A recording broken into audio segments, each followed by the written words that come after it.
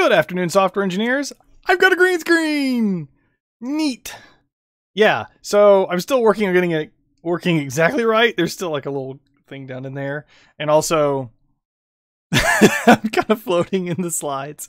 But yeah, I don't know, I got a green screen, so neat. I want to do a quick recap of what we did during the live Q&A today.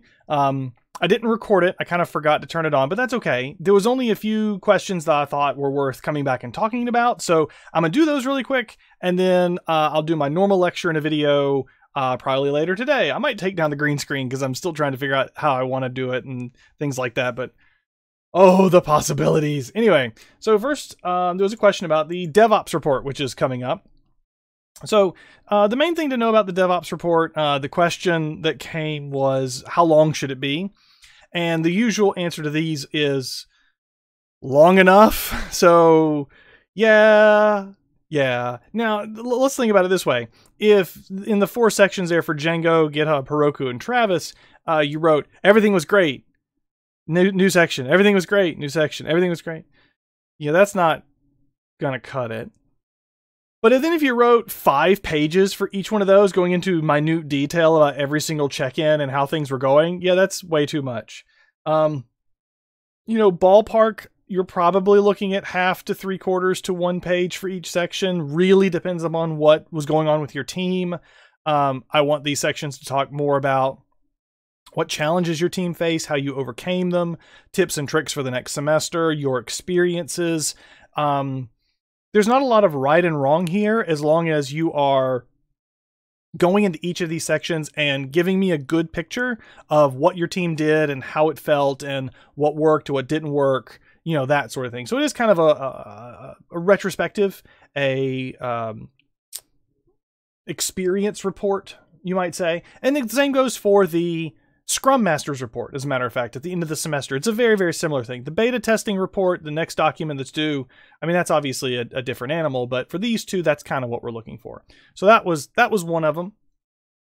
There's also a question about coupling and cohesion. So we talked a bit more about that, did a few more examples kind of talking about what makes good coupling and bad coupling and that sort of thing. And it was in the context of the Quiz 4 example, and the people on the call there weren't many of us, had all done Quiz 4, so it wasn't a big deal, but in respect for those that might need to turn it in late or anything like that, I'm going to hold off on that discussion, but if you want to talk about coupling and cohesion more, I'm certainly happy to do so.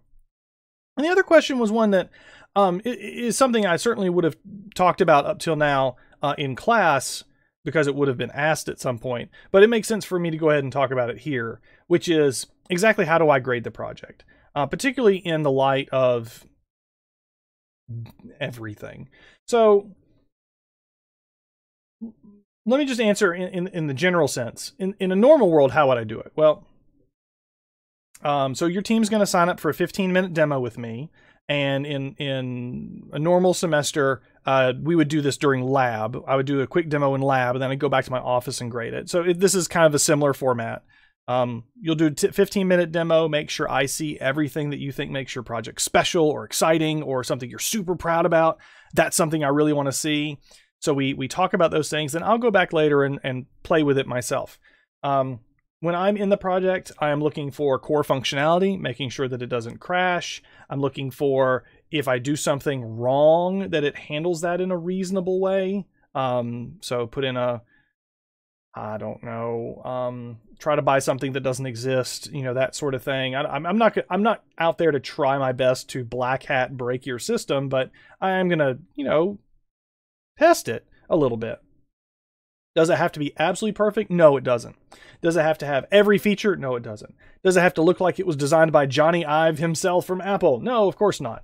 Do I expect it to not have, flashing hot pink text on a bright yellow background? Yeah, I expect you to have reasonable design sense here. The number one design issue that I typically see is people who want to use UVA colors. Not a bad thing, but then they use black text on a navy blue background.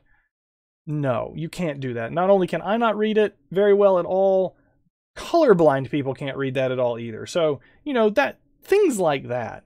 If your website is mostly white, then you're probably okay. I mean, if it's white with just the default font, that's kind of old school GeoCities. I'm not looking for that. I want you to put some thought into it, but it doesn't have to be just incredible. So I'm going to look at it from a customer perspective. And then, you're going to get the 25,000 points as a part of the beta version at the end of Sprint 6. And the other 25,000 will come as a part of that final evaluation that I'll do. And I will be looking at it, in that kind of, from a customer perspective, is this something that I would accept? Now, that's just the first level. So I completely understand that some of you feel like you did more work than others. Some of you, it's been hard for you. We understand that as well. There's a lot of people are coming from a lot of different places to this project this year. So the first thing that I will do is I'll look at the team evaluations, the final team evaluations, and see how do people feel about what other people did. And I'll also look at the TA evaluation. So the TA is going to go in and evaluate all members of the team and say, yes, I think this person pulled their weight. No, they didn't. This person went above and beyond, that sort of thing. Now, honestly, for 75% of the teams, probably, now in a normal semester, it's probably about that many. This semester, I don't know. But in a normal world, I'll look at a project. The project looks pretty good, pretty good. I'll look at the evals, and everyone's like, yep, we all did our part. We all, we like each other. It was good. This person may have had a little problem, but, overall, we like each other, and things worked out. And the TA said, yeah, they work fine together. I said, great. And I take the score of the project, and everyone gets the same score, and I move on to the next team. There will be several of those. Now, let's say that I look at that, and there's a student that has a lot of low evaluations. Also, I should note, in the very final evaluation that you do, because there's the team ones you do every week, and then there's the final evaluation, there's a checkbox that says, basically flagging, like, I want to flag this evaluation. I want to flag this person. And when you do that, you're telling me, hey, Sheriff, I really want you to take a closer look at what this person's doing. You might flag yourself. You are going to evaluate yourself as well. You might flag yourself and say, hey, look, I really had to, I think you need to pay attention to what I was doing too. I mean, not that I'm not paying attention. You know what I mean? Like super close attention. Okay. So whenever there's a flag, whenever the TA says, hey, you need to look at this team closer, or the evaluations, the final evaluations dip a bit, I go to the next level. So the next thing I look at is I look at the team evaluations throughout the entire semester. Now, I've had some people say to me, hey, Sheriff, I'm just turning in 10s and 9s for everyone every week saying, no comment, doing great. Is that okay? And the answer is, yeah, if everything's going great, that's exactly what you should be doing. If someone's gone above and beyond, giving them a shout out, that helps me at the end when I'm trying to untangle things. But if everything's great, then great. But I'll go back through the semester, and so sometimes I'll see a person that starts with high scores and then they dip lower. So that could mean something happened maybe with this transition. That means something could happen in their personal life. That means I need to see what happened there. Sometimes people start low and then go high. Sometimes they don't know what's going on with Django and then pick it up, or we talk to them and then they improve. And so maybe their final evaluation score isn't amazing because a person's thinking about their contribution the entire year, but then they picked it up at the end. And I want to know that too. Some people have expressed to me concerns that I'm going to go in and look at, okay, this person made X number of GitHub commits, and so that's how I'm going to do things. And this person. Absolutely not.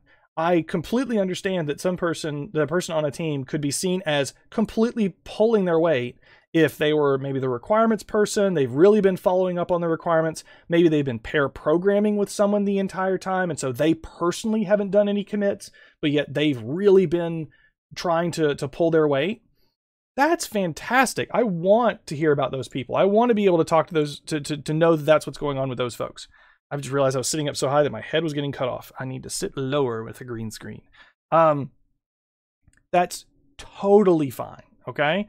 I've seen enough of these to know the difference. I've also seen enough of these to know people who go in and make one change, commit, push, one change, commit, push, one change, commit, push to try and make their GitHub commit number go up. I've also known people to go in and make a change across, thousands of files, or make a change that looks like, oh, look, I updated 40,000 lines of code. And I've seen that one too. GitHub commits is just another input. Once I know I need to look closer at a team, I will, email. I will look closer at that team. And I will look at the GitHub commits, but that doesn't mean that it's the end all be all. That's the exact thing. And then if all that doesn't give me a clear enough picture, then I start talking to the team members individually, talking to the Scrum Master, talking to team members to understand what's going on. So first and foremost, I don't want you to worry about it. Just know that I have graded a lot of team projects. I've graded a lot of 3240 team projects. I have this system. It works. I mean, in my mind, it works. I mean, I look at the final grades. I look at what people did. I feel like that I'm assessing people fairly. And I completely understand if you're nervous about your grade going into it. But if you do your part and you keep communicating with your team and you keep moving forward, you don't need to worry about it. And it will all work out. But if you have any specific questions about how the team project grading works, I'm happy to answer those. Yeah. So I'm going to work on my green screen at some point. That corner down there is bothering me. And yeah, I'll see you later today, I guess, as I record the next lecture video, and we'll go from there. I'll catch you later. Bye.